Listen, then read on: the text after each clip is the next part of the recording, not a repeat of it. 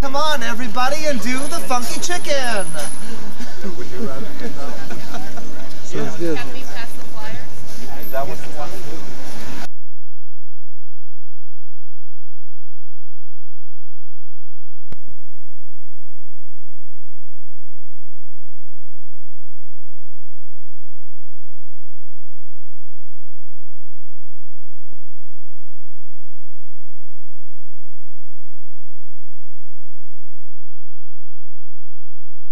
Come on, everybody, and do the funky chicken. Would you rather hit Sounds good. Can we pass the flyers? Is that what you want to do? Since I'm the only woman, they're more likely to take the flyers. I got my church coat on. Okay, my 15 minutes are over.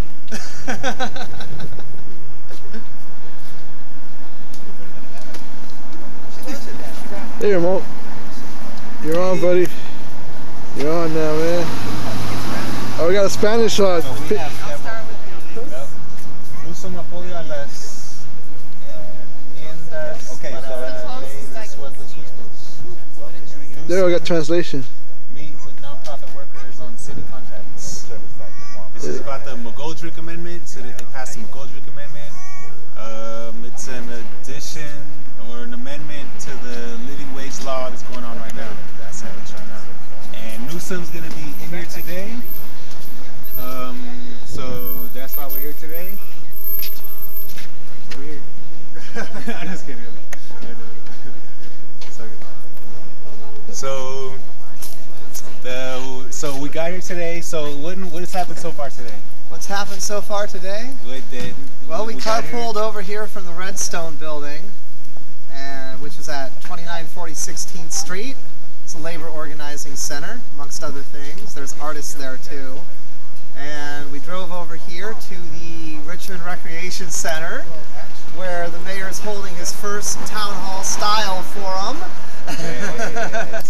which would have cost the Board of Supervisors $15,000 to attend according to state law, and the mayor knew that.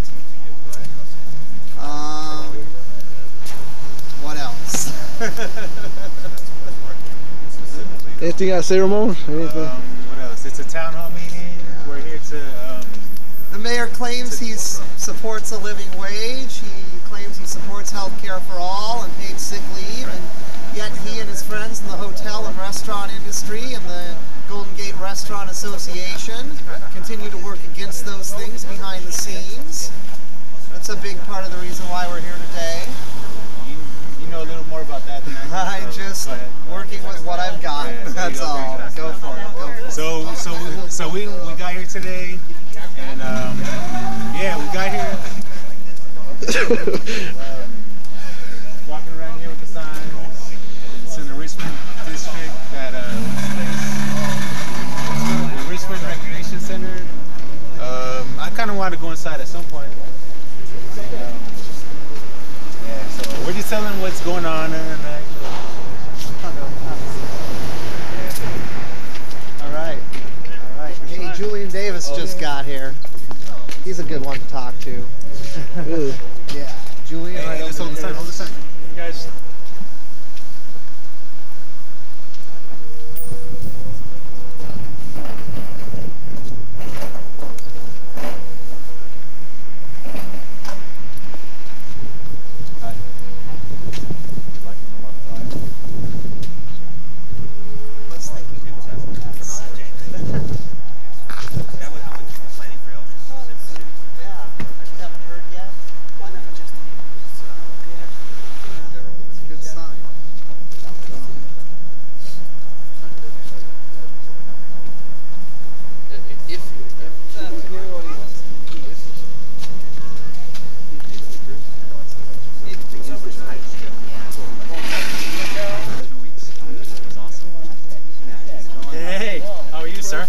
Saw you guys on the RSVP list. Julian Davis, what's going on, my friend? Do you know Natasha? Hey, Natasha, I'm Wade. Good to meet you. You look familiar. Have you been to maybe Ross or a Matt party? Tomorrow? No, Monday, yeah. Okay. Yeah, but we're so diligent with your child. What's up in your life?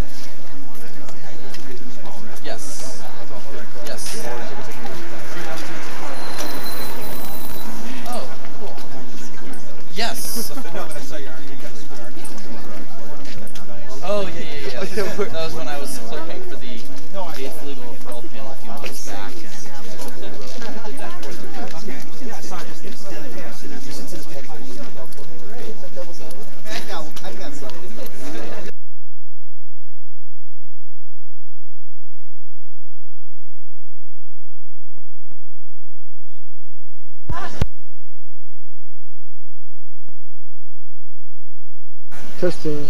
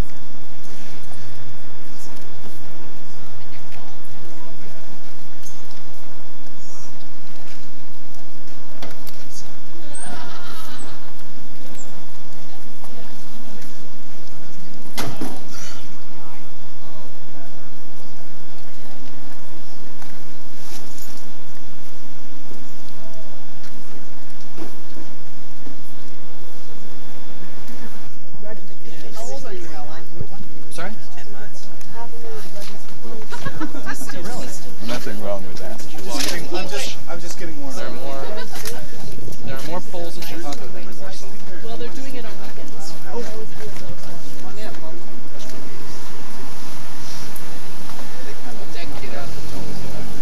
Oh, I will. I'll take that advice. All right. Then I had to get daylight tests are like, what? Well, my landlord and I saw each other a few days ago and we're like, oh, you're so flat.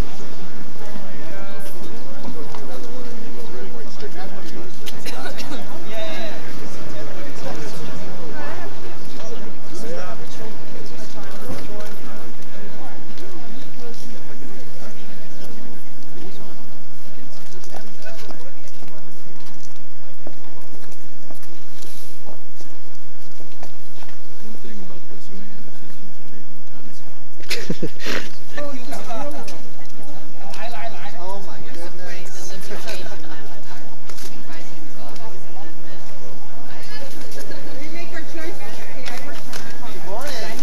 Morning. Do you do the funky chicken? No, the funky chicken. Come on. Come on, everybody, and do the funky chicken. Come on, everybody, get up and get kicking. Come on, everybody, and do the funky chicken. Is it you guys right here? Yes. Token of our appreciation. Yeah, that chicken. Good shit, you guys.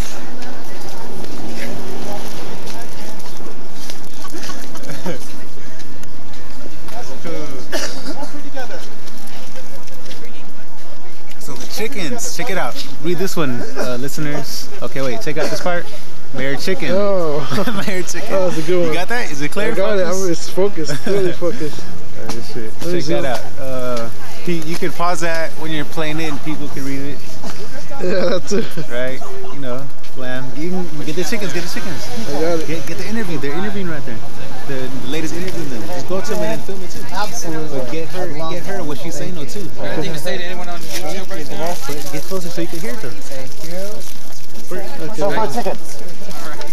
I'll tell you why we're here. Because we want one of our own in over particular. Thank you. That's a good. Chad, do you live in the neighborhood? I live in San Francisco. Which neighborhood? In the Mission. In the Mission? Okay. Do you want to give me your last name? Yes, so it's G? Yeah, A, double E, S. Why did you board the Like that? Can you see that? You got it. Okay. My pleasure. What was your name? Christine. Christine. Yeah. My pleasure. Thank you very much. Yours. You got a chicken keychain?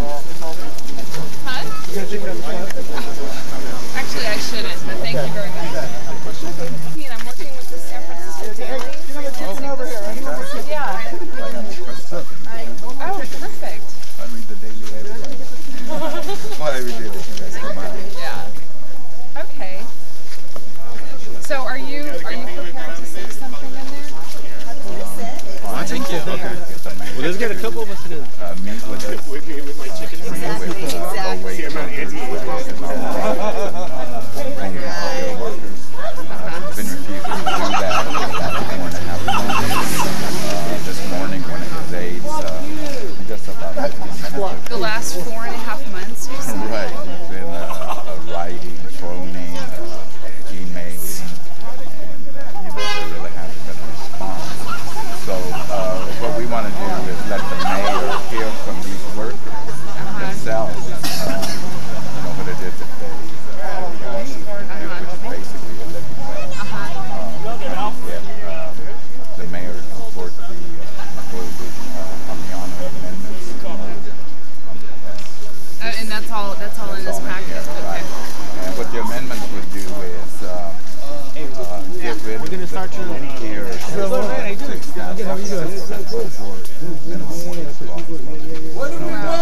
and one of them is for non-profit workers that work at Living wage! organizations. Now! Some work for Living wage! workers that work on city Now! councils that support profit. Living wage! And their Now! minimum wage is 10, Living 77. wage! Yeah. The non-profit Now! workers at the organization Living wage! $9. Now! So we're trying to Living get wage! Now! for And so profit. you choose this venue even though they're expressly talking about Living wage! When do we want it? Now! Well, What do we want? Living wage! When do we want it? Now! What do we want? Living wage! When do we want it? Now! Living wage! Now! Wage workers under attack! What do we do? Act up! Fight back! Low wage workers under attack! What do we do? Act up! Fight back! you know what the Workers under attack! What do we do? Act up! Fight back! Low wage workers under attack! What do we do? Act up! Fight back! Low wage workers under attack! What do we do?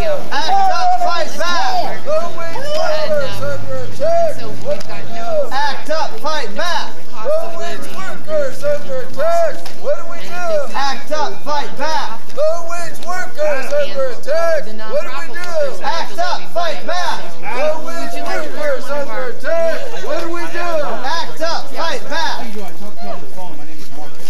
Oh, power!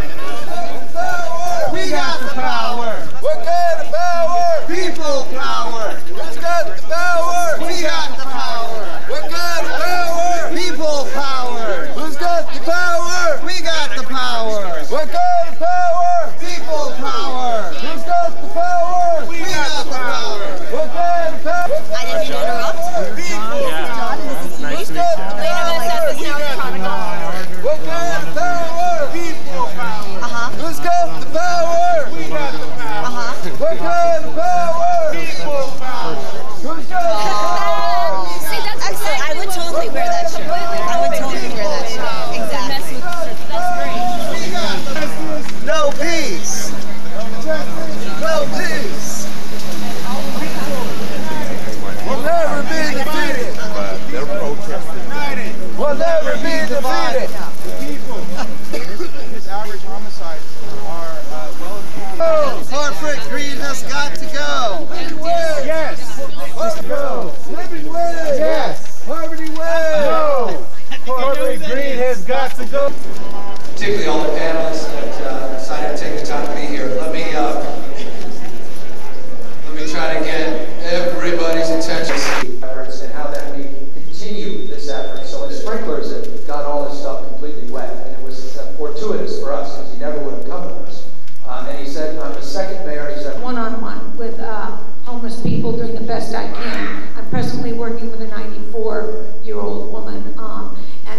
people in the city don't understand by heart. Give a lady 2 bedrooms, would you please? And of course, we got it, but. It's open to the public. Anybody can go in. Otherwise, you can ask a question about anything.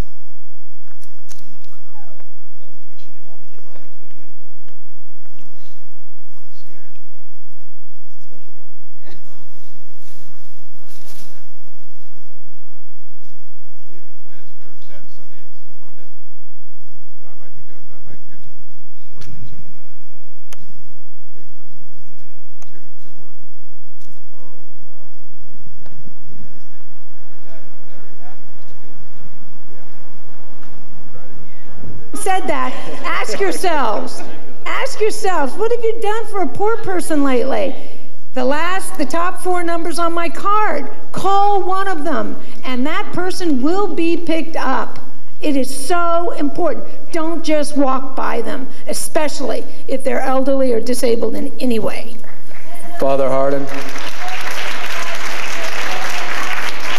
I'd like to underscore what Angela is saying, because it's extremely important when we talk about the supportive part of housing.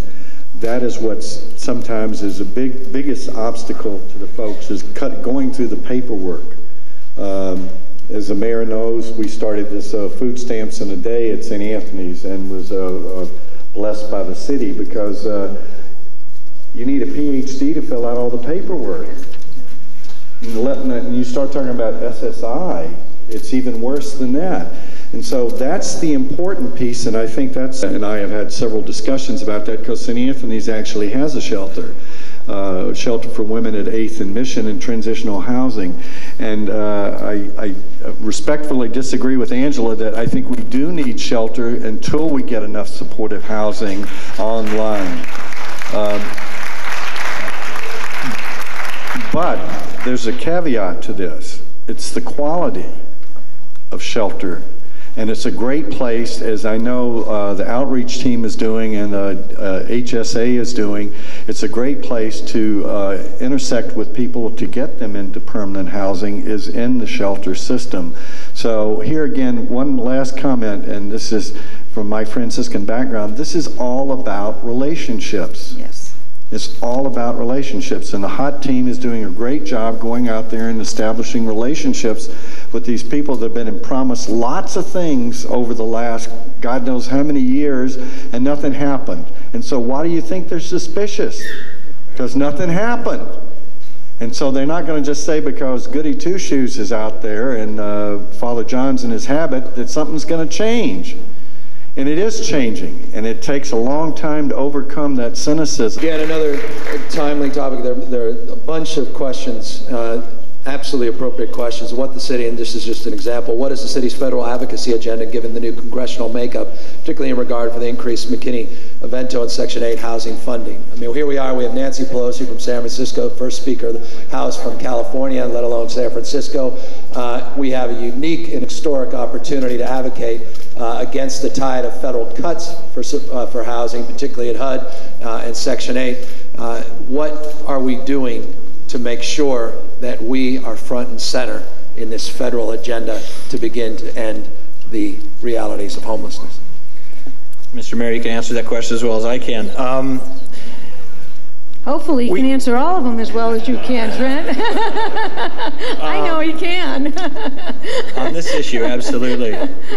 It is a great opportunity to advocate for what we need from the federal government and also the state government, although it's not as good of an opportunity, but they've been particularly absent in our efforts to help the chronically homeless. The biggest issue that we're grappling with from the federal government is funding for the services and the operating. State level for our full seat this year makes a huge difference in terms of. We're counting on Fiona Ma, who just arrived, to make sure we get our fair share of Prop 1C, right? Is that what else to do? And I can tell you that in terms of building the new housing, the housing that we couldn't do that if we didn't have a number of funding streams, one of which is that state funding. And that money was out of Prop 1C. If we were to get passed, we would put up future projects of this nature.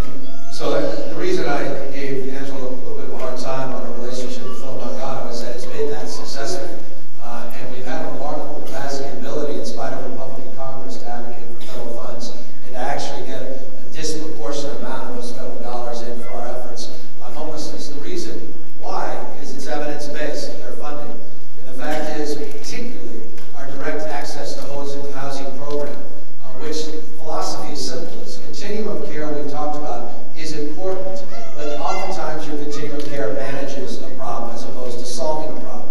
Direct access to housing is about getting someone out on the sidewalks, off the streets, and into housing to stabilize them, and then coordinating wraparound services, supportive services, to deal with the underlying reason the person became homeless in the first place, be it behavioral health issues, drug or alcohol issues, issues of vocational deficiencies or physical needs. And that program is being replicated across the country as a best practice from the city and county of San Francisco, and money is being funded accordingly. So it's something you should all be very proud of that has come from the inspiration and advocacy of people like yourselves in San Francisco in relation to this effort. I also happen, and I'm very proud of this, to be the head of the homeless task force for the U.S. Conference of Mayors. So we're coordinating strategies with mayors across the country in terms of our federal advocacy to deal with the cuts, not only in Section 8, the cuts with community development block grants and other investments into poverty eradication, but we're also working very aggressively on trying to stave off these cuts to Hope 6 and the devastating cuts we've seen in our housing authority for capital projects.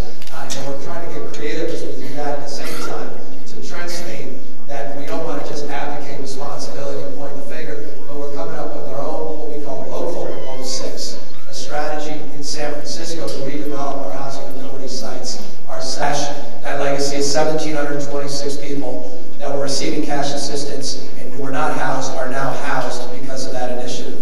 But that's for single adults. We're seeing a growing number of families in the city, the state, and the nation that need support. What are we doing to address the issue of families? And are families part of the 10-year plan to end chronic homelessness? Well, from my side, they originally were not. They are in the plan, and they are discussed in detail in the plan because we did so many. We spoke to over 900 agencies and individuals, and we did so much research on families, along with the professor in Philadelphia, who's Dennis Cajon, who did an unbelievable report on this issue. Now that we have indeed, though, housed over 200 chronically homeless, as I said earlier, we are now going into the family issues, especially those that are chronically homeless. Chronically homeless families are very, very different than chronically homeless individual in that you can be chronically homeless and go from house to couch to couch to couch to couch. And that's what a lot of families do. Those on the street, those are actually sleeping on the street, we absolutely attend to it. But that is a tremendous problem. It's a challenge. I mean, it's a challenge for anyone in this room trying to buy a house in San Francisco. I live in East Bay. You didn't want to admit that. Everything was going so well. I visit here a lot. I spend most of my time. I know.